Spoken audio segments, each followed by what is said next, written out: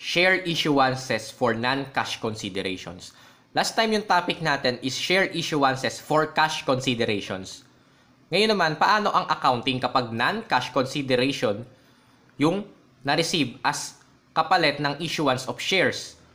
Non-cash meaning it can be an asset or a service. Okay.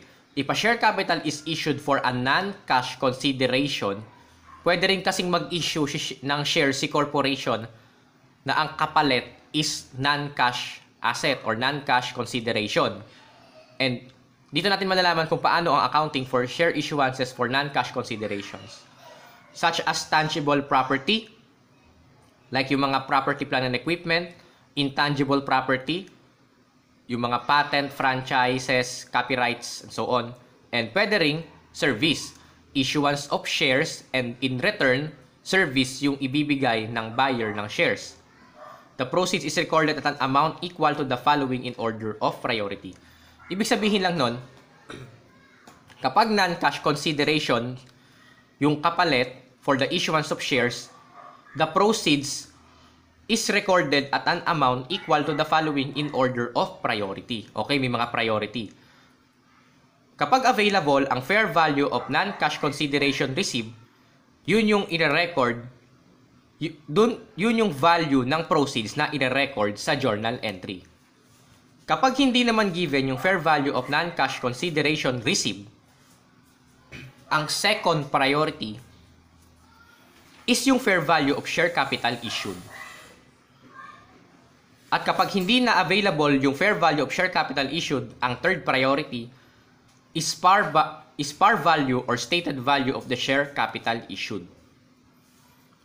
Okay, kapag available tong tatlong to, ang priority natin syempre yung fair value of non-cash consideration received dahil meron siyang in order of priority. Kapag hindi available, then yung B. Kapag hindi pa rin available tong letter B, then yung letter C. I-record natin yung proceeds at par value or stated value of the share capital. Illustration. Villarama Corporation was organized on January 1, 2019.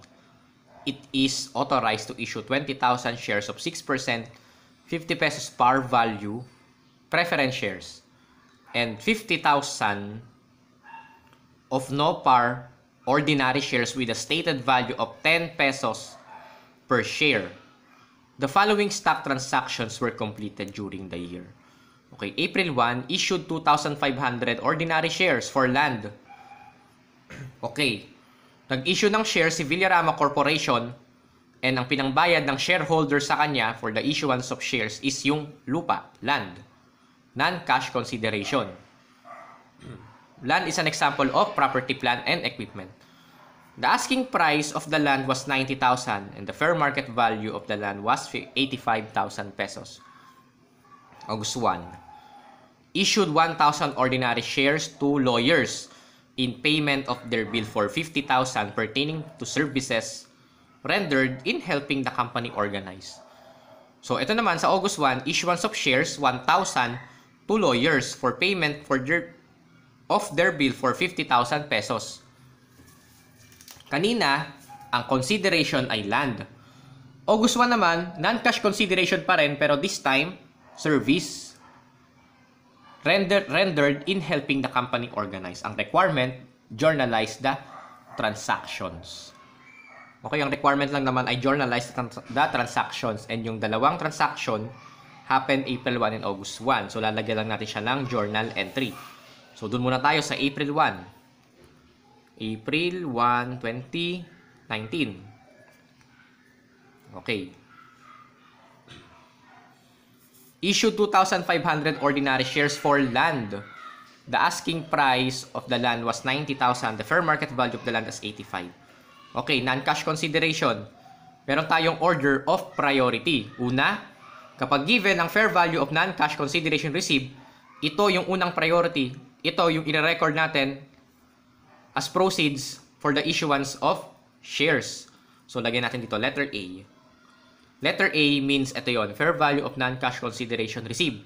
So, meron bang given sa transaction April 1? Ang na-receive na consideration ay land. And the fair market value of the land is 85,000 pesos. So, given yung letter A. Letter B, fair market value of the share capital issued. So, given ba sa April 1 yung fair value of share capital issued? Hindi given, di ba? So, sa letter B, not available or not applicable.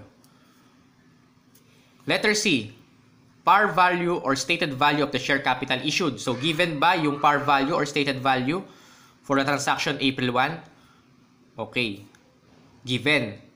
Sabi, ang April 1 issued 2,500 shares. So, 2,500 shares times the par value or the stated value. So, ang stated value dito, so kailangan nating malaman kung ang shares ba ay preference or ordinary.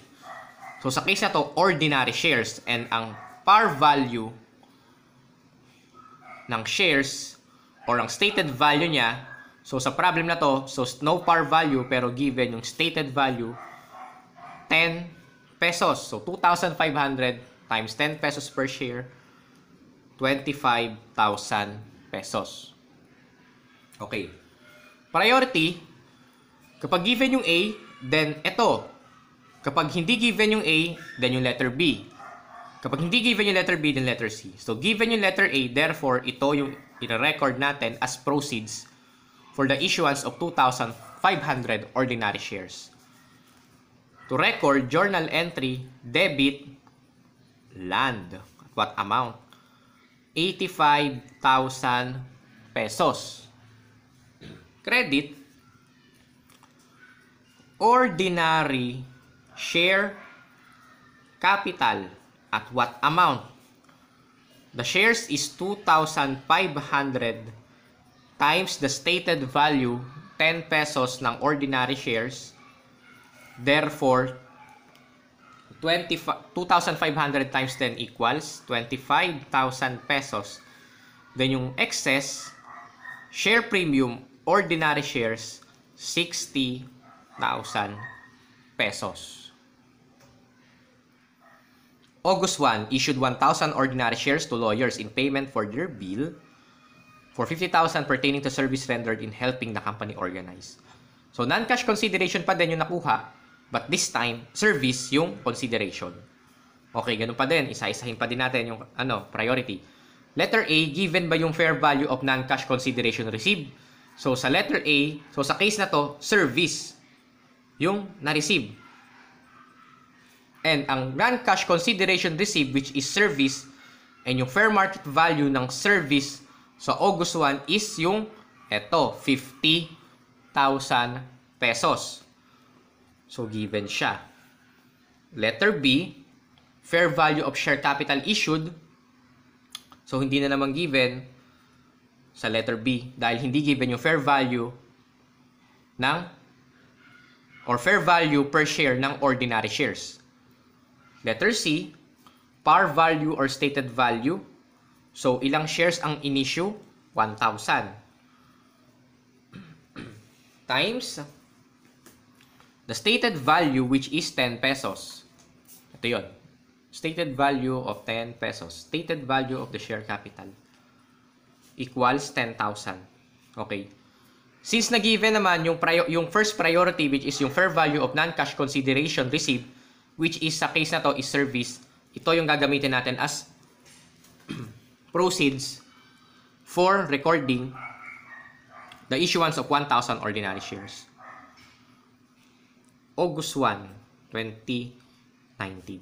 Debit, organization expense or any other appropriate account, 50,000. Credit, ordinary share capital na 1,000 shares times the stated value, 10 pesos per share. 10,000 pesos. Then yung difference is share premium, ordinary shares, 40,000 pesos.